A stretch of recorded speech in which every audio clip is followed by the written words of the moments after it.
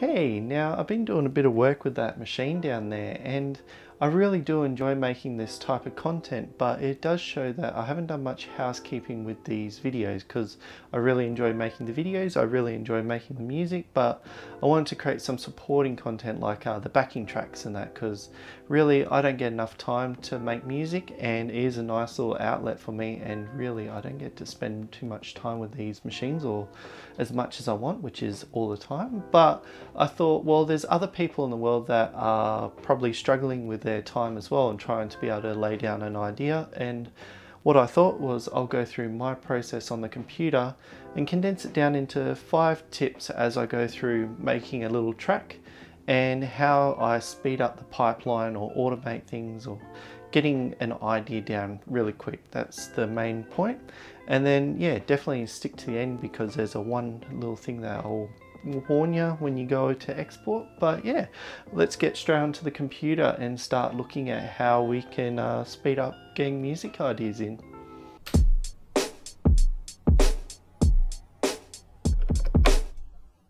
Alright, we're in front of the computer now, and the first step for me is always working within a constraint, like working within a template or having some rules in place to sort of guide me as I develop. Now, if you have never seen a tracker before, don't be scared. This is just because I'm really comfortable inside of a tracker software. This is called Renoise, and this is my template that I've got set up already, which allows me to just quickly open up. Like, I've got some basic drums, basic Rhodes that I can use to muck around with, and a bit of a synth that I can muck around with as well. And being able to lay something down really quick. So if I start,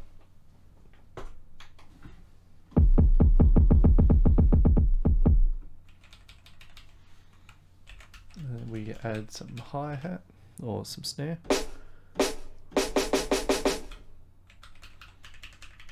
And then just go squeezy out a bit.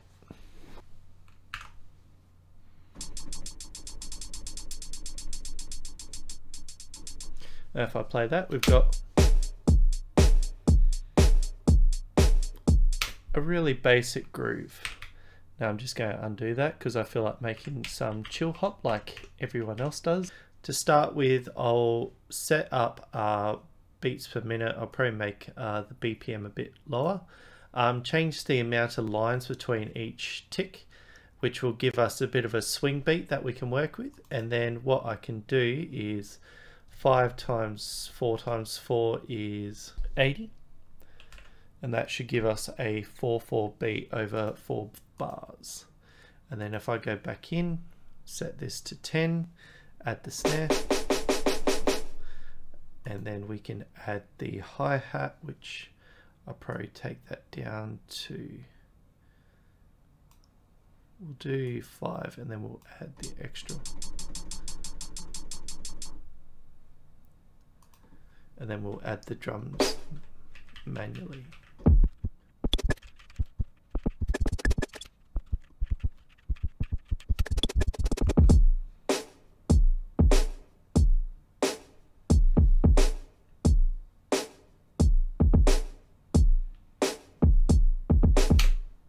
Cool, so we've got a basic groove down, and with this template I've spent a bit of time cleaning up or adding the things that I use quite a lot, so like EQing the drums, having a signal follower on the actual kick drum itself, which I can use over with the bass.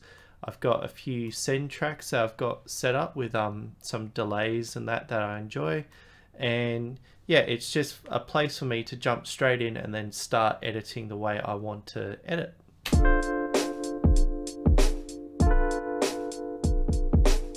Tip number 2, which is painting with broad strokes. Like, you don't want to get caught up in finessing right now. I've got my basic beat down.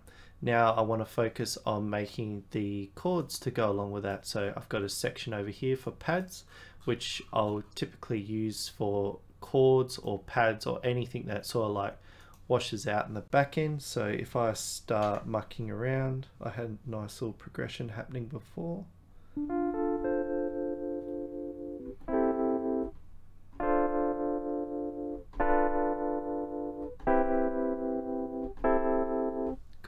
So if we were to plot that in, we'll have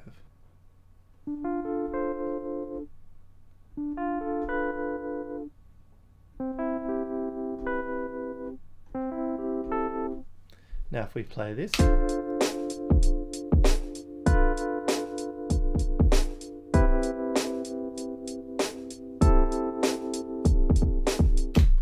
that sounds pretty good by itself. And what I'll do is add some delay.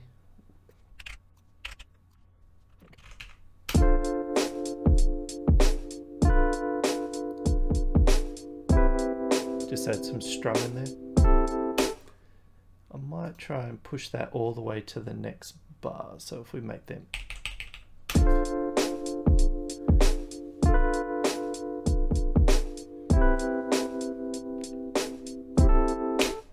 cool, and we'll add that humanize function on them as well.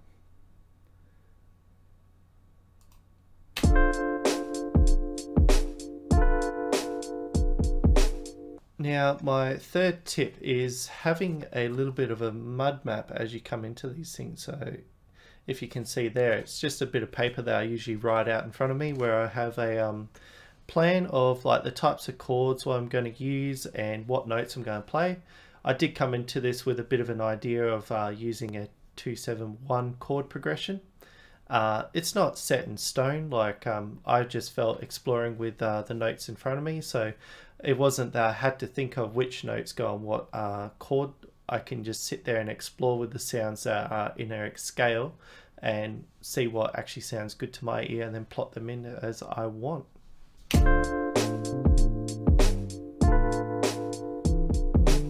For my fourth tip, this comes from my other sort of developer side. Working with prime numbers. Now prime numbers, it's a scale, so 2, 3, 5, 7, 11, 13, and it keeps going. But keeping around those numbers, it's really handy to think of like, oh, I might put 3 instruments in this track, or I might loop this section 5 times. Somehow using these numbers just take out the do I need an extra thing, or it gives you a set number, which usually works quite well in some contexts. Like if you ever look at artwork, they usually follow prime numbers, how they space things out, so you'll never see like a composition of 4 things. It will always be like 5 or 3. But bringing it to music theory, or what I'm doing here, giving me ideas for the types of instruments I'm going to bring into this one. Lo-fi hip hop, I've already got my drums, I've already got a chord which I'm using a Rhodes. I'm probably going to do a synth bass, so that's 3, and then I might add 2 other elements to help flush it out, and that gives me 5 instruments in total. So I'm going to sit down and start mucking around with the bass line using the bass sound I've got. So actually I might edit it a bit so I don't, just make it a bit softer, and I've got my chord tones here. So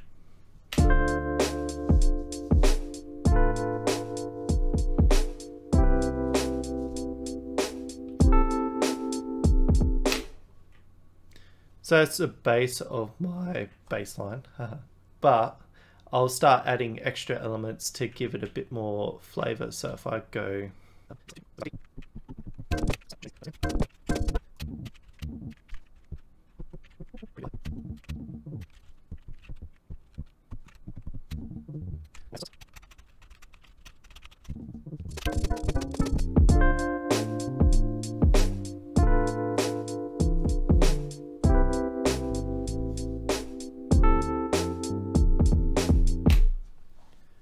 cool. So I've got my bass line, and I might add another instrument, and I'm just going to pick some stuff from the Arturia suite. So I've got a lead and a B lead, and then I'll create 2 melodies that bounce off each other. And all right, so I did a bit of work, and I've got a DX7 which has,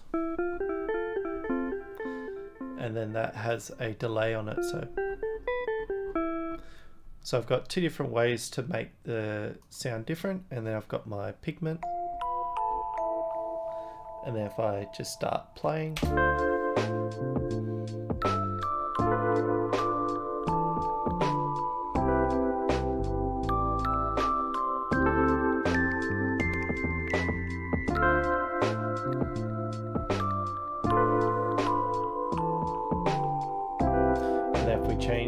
to the delay.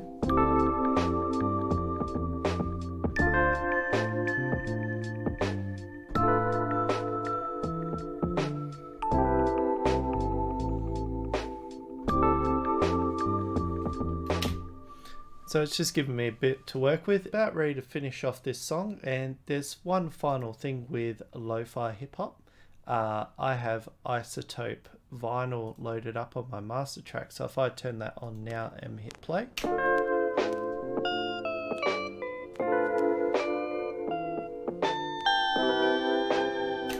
just adds that lo-fi goodness to the track. I'm just going to turn that off.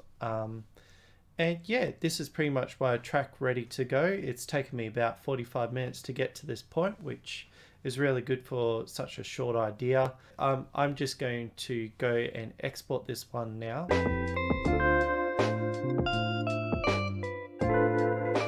Which leads me to my, what you shouldn't do is when you go to export a project like this, we don't want to see final blah blah blah, because when it comes time to actually finding this again, or if you have a library of these songs that you've written, you don't want to have to trawl through and listen to everyone. Like, you want the name to be as descriptive as possible. So with what I like to do, give it a name. It could be any old name.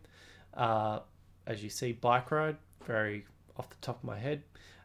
We have the BPM, which is 81 beats per minute. We also have some descriptors. So we have what the type of track is. So we've got lo-fi hip hop, and then I've given it some descriptors as well. So it's quite a bright style lo-fi hip hop. I used a lot of, so this will help with identifying what your track is and then being able to export that and making your track from it. Alright, so it was quite a bit of fun getting a track down, and really enjoy this sort of music making because honestly I don't have much time at the moment, but it's just really good to sit with the DAW, get some more muscle memory with the interface, figuring out different ways of improving my ideas, and definitely getting those core ideas down of what I'm trying to capture, because in the end, doing multiple tracks, you're going to learn a lot more by doing than just creating one very polished track. And by polished, like, this is no means anywhere close. This is just a musical idea. I do want to just use these to populate in the back of my songs, so I'm quite happy where it is right now. But from here I could definitely take it to those next steps and start polishing, start exploring some of the ways to expand it sonically, seeing what else I can add or take away, and yeah, start polishing this one right up. All this stuff is to really get something out, because when you have an idea and you get caught up in making a drum that and you lose that idea, and it does get frustrating over time. So being able to just get into something that you know really well and put down the basic idea, then you can go back onto it later and be able to expand on it. Like, these are my tips or things I've learned to really increase my output, but if you've got your own, definitely leave them in the comments below.